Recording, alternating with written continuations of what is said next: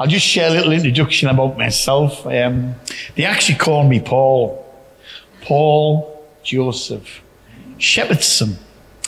And I'm from Middlesbrough, which is in the northeast of England. I'm 54 years of age. And I have 5 sisters and a brother.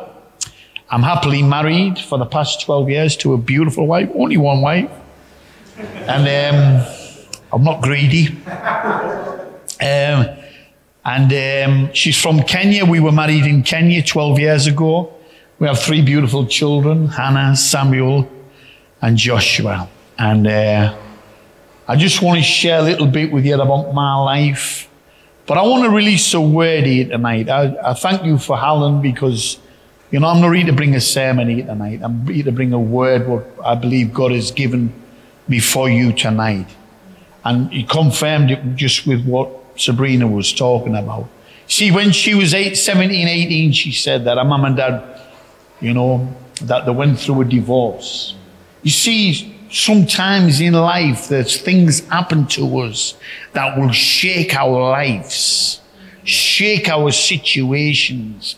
I want to share with you tonight, I feel what God spoke to me. He said, what can be shaken will be shaken in this hour.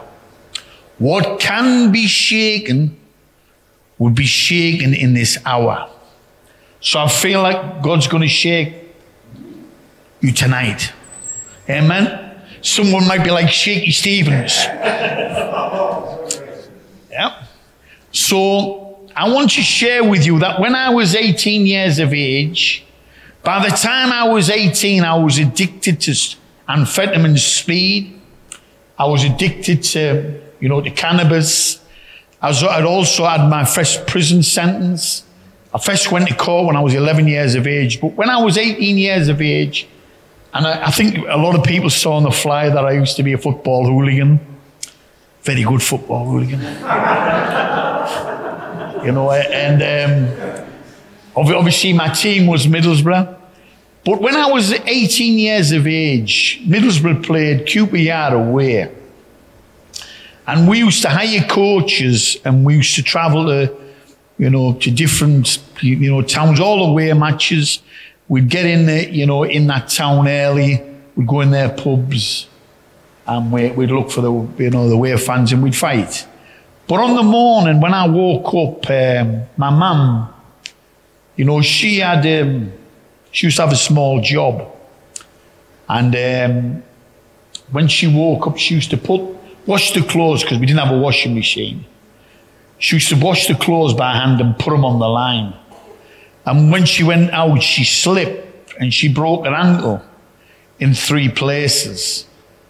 But when I came down, because I was up early also to go and get the coach, all my father was actually concerned about, because it was a Saturday, and he used to like going to the pub, and he would gamble.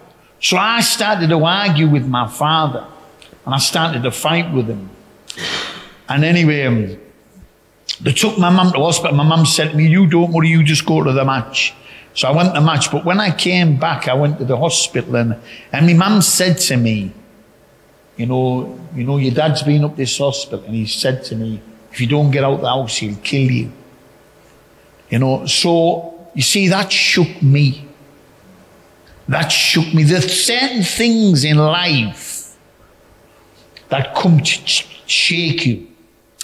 You know that? And let me just read a verse. It says in Hebrews chapter 12, verse 26 and 27, it says, at that time, the voice shook the earth. That's the voice of God.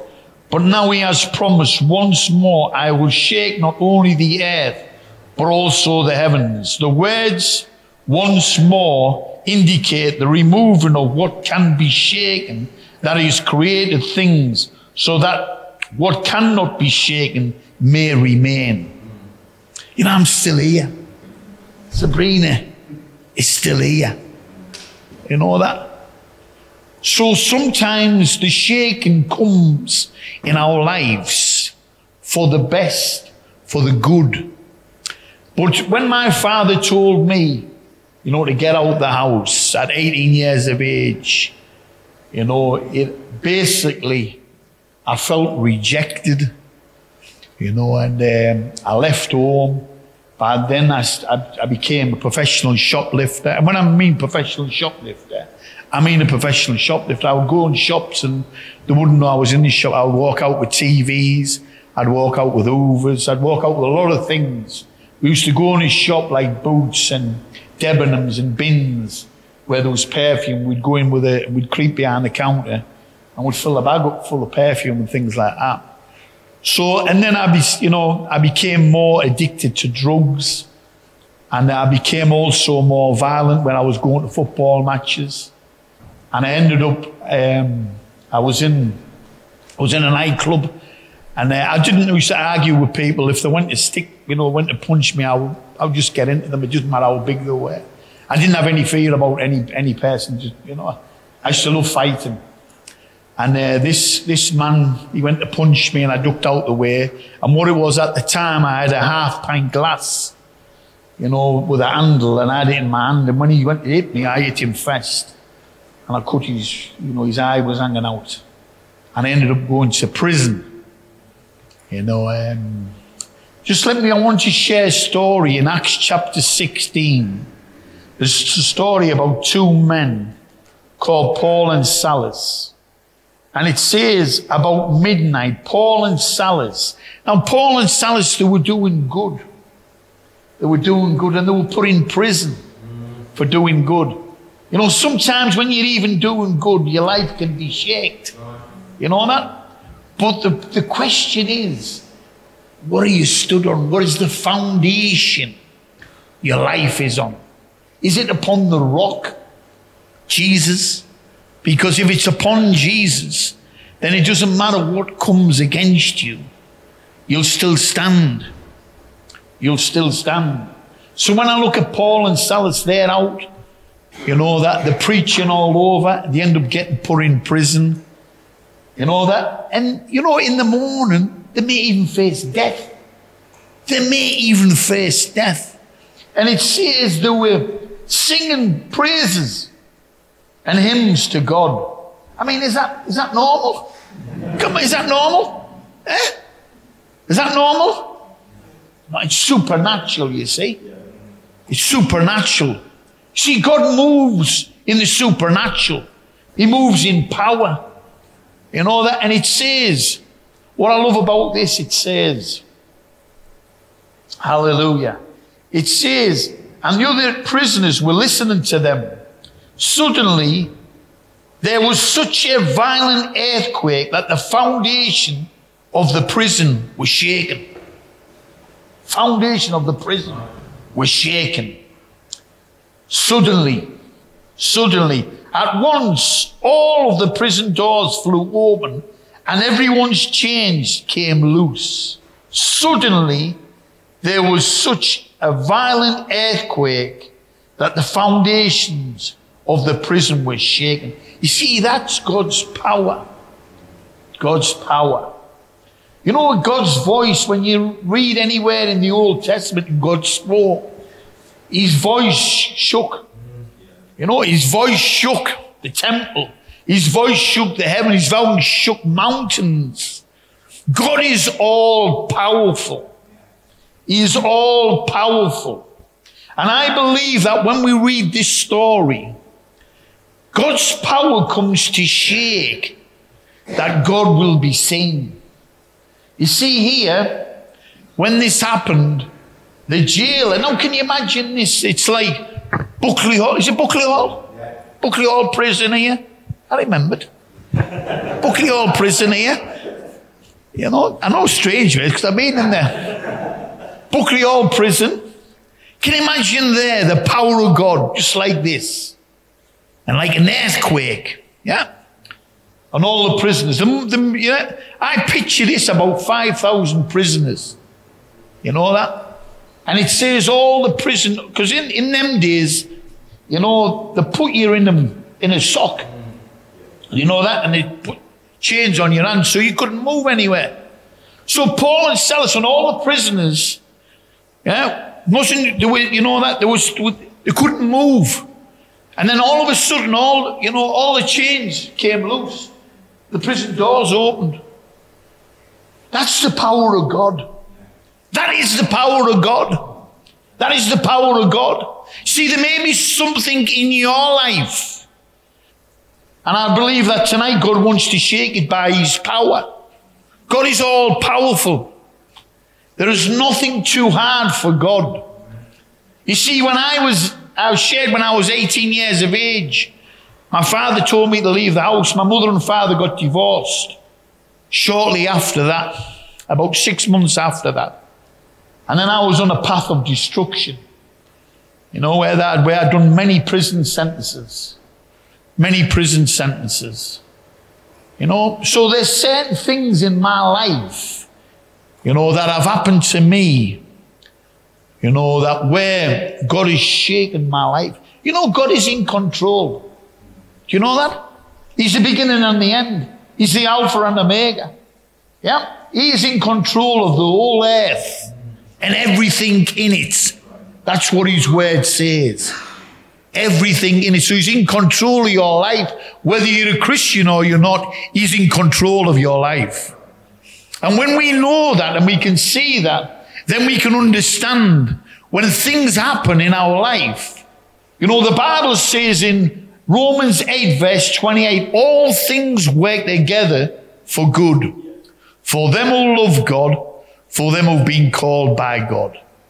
And I believe that, when I was 35-year-old, I had 2 children. I couldn't be a father. I wasn't married. But I couldn't be any even kind of common law husband, if you want to call it that. I didn't have any understanding. I didn't have any love, for children, for my wife, for the girl that I lived with, and it just was a cycle that I was in. And I ended up where I was addicted to heroin and crack cocaine. And I was in a mental hospital, psychiatric hospital. And when I was in that hospital, this is where God shook my life again. He shook it, but he shook it for good. When we can see that his purposes and his plans are perfect, it's for good. So a woman came up to me, and obviously you can see I'm not a bad looking lad, am I? I'm not a bad looking lad. I thought she fancied me. And she said to me, Jesus can set you free. I thought, what do I want to do with Jesus? I didn't say that, but I thought, what do I want to do with Jesus? I've never wanted anything to do with Jesus. But she said it again, Jesus can set you free. Them words hit me. And she asked if she could take me to the chaplain. And if the chaplain could pray for me. And the chaplain prayed for me. I came out the hospital the next day, 18 years ago. I've never been back since. Jesus shook my life. He shook my life. He shook all fear, all depression out of me. He shook drug addiction. He shook drunkenness out of me. He shook smoking out of me. He shook gambling out of me. He shook pornographic out of me. Hallelujah. Hallelujah. Hallelujah. He changed my life completely. Where, it came to a place where, see, I want to share with you areas of where God's shaken my life. You know why? Because there have formed me, they formed my character. You know that? It's got me to rely upon God and trust God more. And I believe that there's things that God wants to shake here tonight. That are not helpful, that are not good for you. God is good. Anything that he does, it's always good.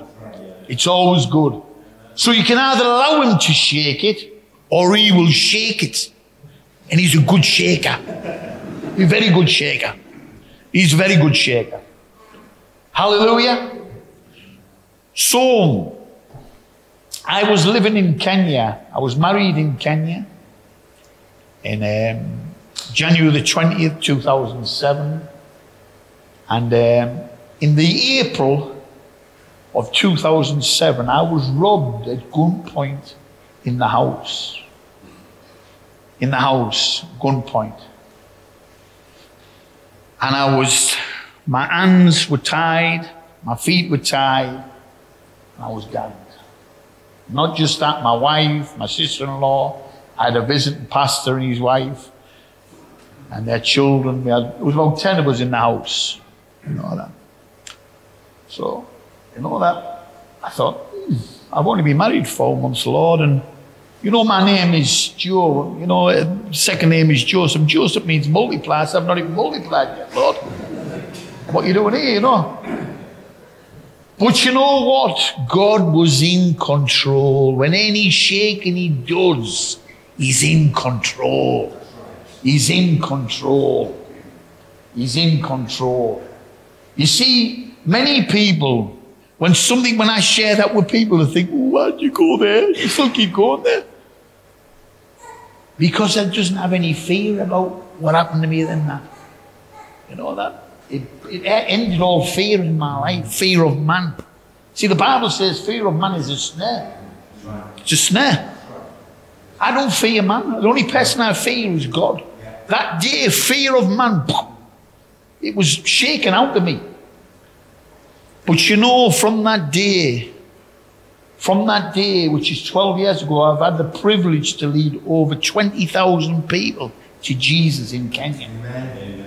Amen. Through that. Because it shapes you, you see. Things that shape you, shape you. Shape you, shape your character. Form you who you are. That when we do face, difficulties, we may face life, illnesses, terminal illnesses. We may face, situations where there's no way out. When I was in that mental hospital, I want you to believe me, there was no way out. In my mind, I was like, Lord, I'll never get out of this.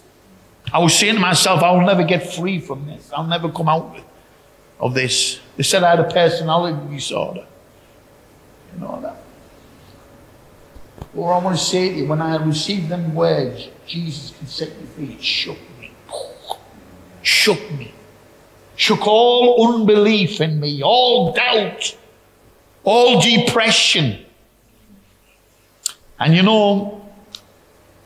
shortly after we were robbed in the house, that was in the April, in the August. And I'm still, only young, being married. I'm still enjoying my honeymoon period. Then my wife falls pregnant. And I actually bring her back home here for a holiday to meet my family. And when we were home, we had 4 days to go back, and we got a phone call that my mum had a heart attack on holiday in Turkey, and she died. So my life was shook again. Because my mother, she was like Jesus. If I could say anyone was Jesus, I would say it was my mother. Because she forgave. She loved all the time. You know that? You know that? But on the day my mother died was on the day that we found out my wife was pregnant. And then on the day of a funeral, which happened, because there was some complication trying to get a body back home, it took 3 weeks. So we had to stay an extra 3 weeks in England. And on the day of the funeral, my wife was taken to hospital. She was bleeding. Then on the Monday, we travelled back to Kenya. On the Wednesday, she was taken in to hospital where she had a ruptured ectopic pregnancy. She nearly died. So why am I sharing this with you? Because God's good. God is good. They told me that my wife would never have any children. The doctor said to me, you might have to have that, what do they call it, where you put it in the tube and all that thing. I said, no, I will be able to produce. You will see. Within 3 months, my wife was pregnant with my first daughter. See, God brings situations, circumstances around to reveal his power. He's all powerful. He's all powerful. You see here, when the power of God hit this prison, I believe that all the prisoners, every prisoner, when you encounter the power of God, yeah, your life can never be the same again. Your life can never be the same again. So I believe that all the prisoners got saved. And then, you know, we look at the jail. You know, we look at the prison officer. I mean, I've never, you know, when I read this story, I think of the times I was in prison. A prison officer would never call me sir. I've never heard a prison officer say anything politely to me. You know that? But you see, when you read this story and the power of God hits the place, it doesn't just affect Paul and Silas and the prisoners. It also affects the prison officer. The prison officer says, "Sir, what must I do to be saved?" And he called for lights. He called for a light. And then it says that he actually, because Paul and Silas had been beat up, they had all bruises and, you know, you know that. And it says that they actually, that the prison officer washed, you know, cleansed him and all that, and cleaned him up and all that, and fed him. You know that. And I believe, you see, why did he do that? Because the power of God, the power of God comes to transform people's lives. Comes to transform people's lives. I can imagine that prison officer's wife. I can imagine her saying, "You're calling him sir. You've never even called me love." You know what I mean? Because he was that kind of man. You know that? But you see, when the power of God touches your life, it changes you. It transforms you. Hallelujah. And I believe that tonight there are people here, you know that God wants to touch tonight. You know that? I believe that there are people here tonight that God wants to touch you. God wants to save you. God wants to heal you. God wants to deliver you. You know, I love this story because the whole household gets saved. The whole household. So you see, the power of God touched the prison, the prisoners, because the prison was, you know, it needed a repair job after that. It touched the prison, touched the prisoners, touched the prison officer, and touched the prison officer's family. Hallelujah. You know what that says to me? Everyone here tonight, the power of God is going to touch you tonight. The power of God is going to touch you tonight. The power of God is going to touch you tonight. Hallelujah. Hallelujah. Hallelujah. You know, I just want to end with this. You know, I said I have 3 beautiful children.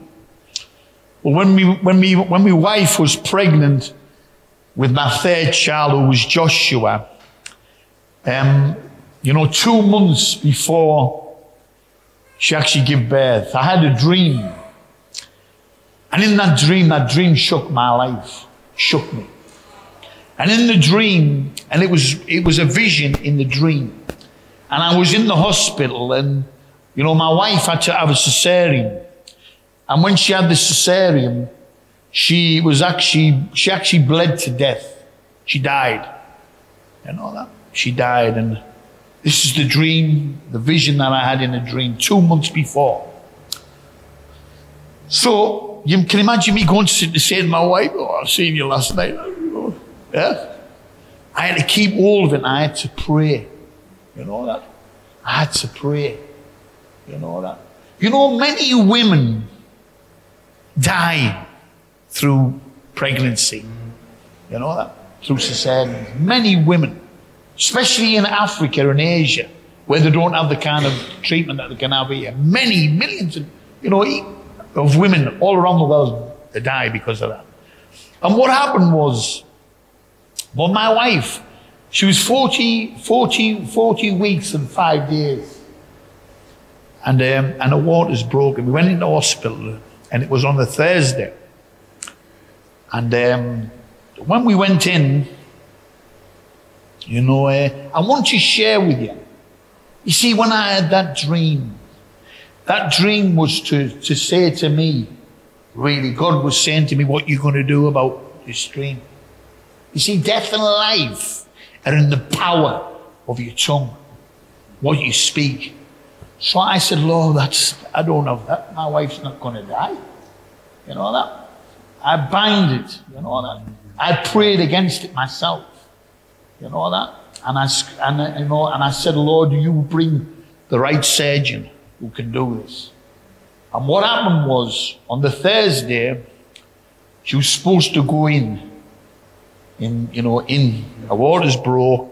She was supposed to go in. She was in the hospital, in the waiting room. And then there was emergency. Another woman who had a cesarean. But this woman died. This woman died. This woman died. But you know, on that day, it was like the next day my wife went in. And exactly the same way I saw it in the dream was that, you know, she started to lose a lot of blood. I looked on the floor. And then my wife was passing away.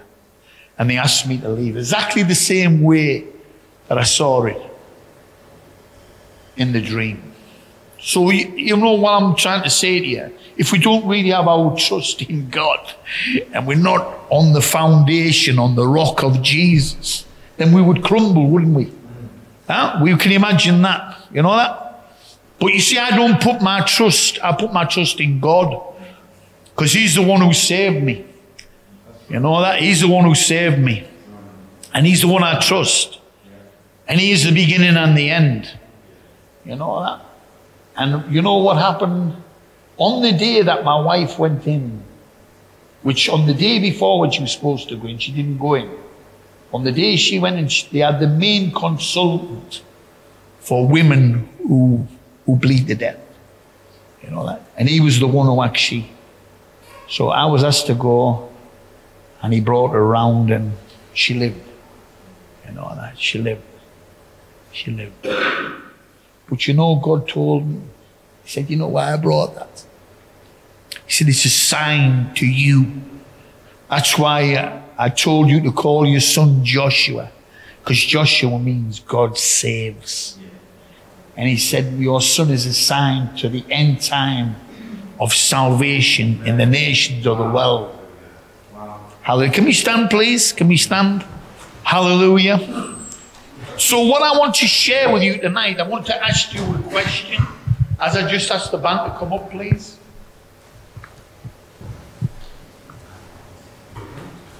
I just want to ask you a question.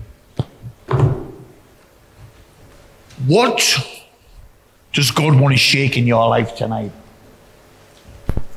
Yeah? What does God want to shake in your life? Are you going to allow Him to shake? Because that's what He wants to do. You know that? His power wants to touch your life. He's all powerful. Amen? Amen. Hallelujah. Can you give us a smile? Praise the Lord. Because anything that God does is good. It's all good. It's all good. You know that? You see, when people want to see, when I go on the streets, I don't want them to see me because I'm shaking, I'm dead. I want them to see Jesus. And you see, when everything of myself about me is shaken, then Jesus can be seen in me. Amen? Amen. So as we sing this song, I thought you were going to stick with me. I was just going to do a little alley shuffle there. I thought I was getting back into my old days. As we sing this song, I just want us to enter into God's presence because His power is here. And His power is going to increase. The power of God is going to increase. You know that? And if you need healing, you know that? Whatever you are going through, whatever struggle it is, God knows. God wants to shake it off you tonight. God wants to shake it off you tonight. God wants to shake it off you tonight. So can we just...